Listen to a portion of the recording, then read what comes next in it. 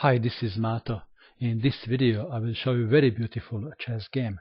This is the game between Kieninger and Mross that was played in Munich, or if you wish, München in 1941. München is a city in Germany. White started with e4, black played c5, Sicilian defense, knight to f3, d6, d4, pawn takes pawn, knight takes on d4, knight to f6, attacking pawn on e4, knight to c3, defending, a6, a Najdorf variation, and white played g3. Very interesting way to play against Najdorf, especially when black plays b5. White played bishop to g2, eyeing a rook on a8, bishop to b7, white castled, knight from b to d7, rook to e1, e6. And let's have a good look at this position.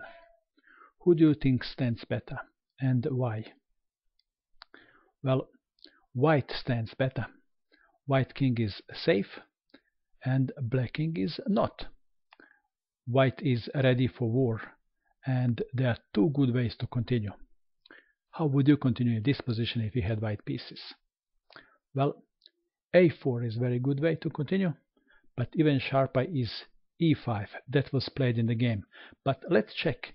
a4 seems like a safe way to get a better position. Then you will have this variation: b4, knight to a2, a5, c3, e5, knight to b5, knight to c5, bishop to g5, bishop to e7, bishop takes on f6, g takes on f6, c takes on b4, a takes on b4, knight takes on b4, and white is standing much better. But in this position, white wanted to play sharper, so he played e5, so bishop is attacking also bishop on b7. Black captured on g2, but now white didn't capture bishop, he captured knight on f6. Black played bishop to b7, f takes on g7, bishop takes on g7, and in this position white has two very good ways to continue. If you wish, you can pause this video and you can try to find winning move for white. What is the move?